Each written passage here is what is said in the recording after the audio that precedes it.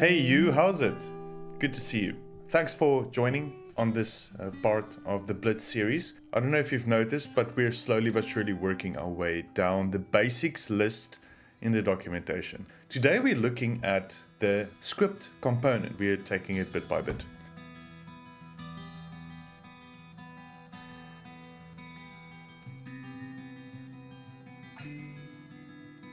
The script tag or component in Blitz works slightly different to what you would normally put in the head of your HTML.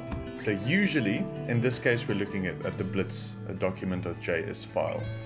This would be your head. And normally, if you copy a tag from, say, Google Analytics, they would tell you to put the tag into the head of your project. Blitz does explain that to us. What makes Blitz different and what makes it a lot easier, again, to work with and to save you time is that it allows you to set a loading strategy for a script. Now, there are 3 loading strategies that you can choose to use with your script. The first one is beforeInteractive.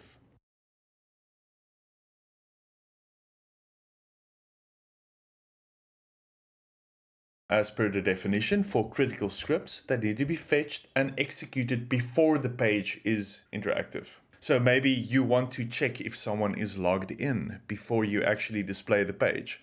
Maybe there's a big banner slider that is at the very top of your page, and you don't necessarily want to have the nav bar load and have a static image load, and then someone sees an arrow and clicks on it, and then it doesn't work. So maybe we want that banner to load before we actually display to the user so that they can click on it immediately. The default strategy to use that you can use is afterinteractive.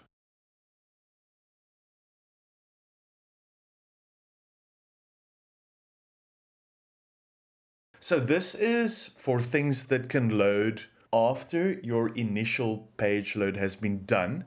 And someone can actually click on, like the before mentioned example. The example they give here is tag managers and analytics. Now, there's no reason we need to drastically immediately load a Google Tag Analytics file before the website is interactive. That is something that we can, with confidence, load after the fact. And then we have lazyOnLoad.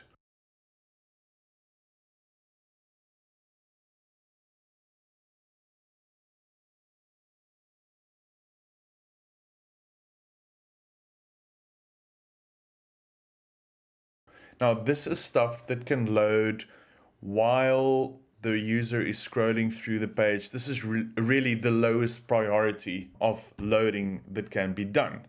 So this would be your chat widget.